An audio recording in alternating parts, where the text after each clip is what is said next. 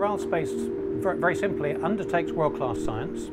It does it and enables it by world-class engineering, and it uses world-class facilities. Everything we do is world-leading. Space is an increasingly important part of our lives.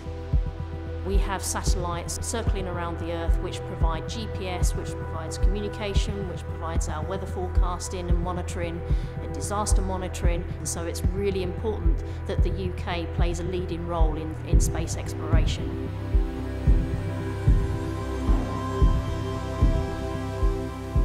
So in our new building, we've got new test facilities, the very best in the world, that will be able to undertake all of this testing, together with clean rooms and laboratories for the next generation of engineers.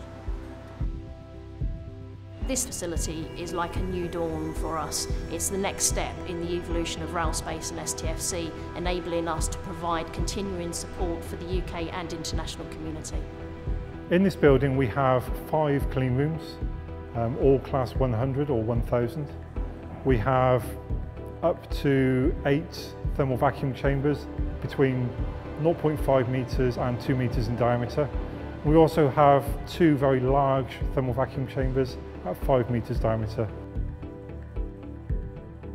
For me, the most exciting thing is the first 5-metre vacuum chamber that's going in. This will allow the UK to move forward in its ability to calibrate instrumentation for space and to test everything from single instruments to complete spacecraft against the space environment. It's a fantastic place to work here. All of my staff say it's an amazing place. We have highly dedicated staff who are passionate about what they do. We're like a family of engineers. We love our work, we love what we're doing, and we're really excited about the future potential that a facility like this can bring us. The chance this building gives me as a manager is the ability to participate in something that is a chance in a lifetime. We have the opportunity here to shape the facilities that the UK uses and Europe accesses for the next 30 to 50 years. It's a phenomenal place to work.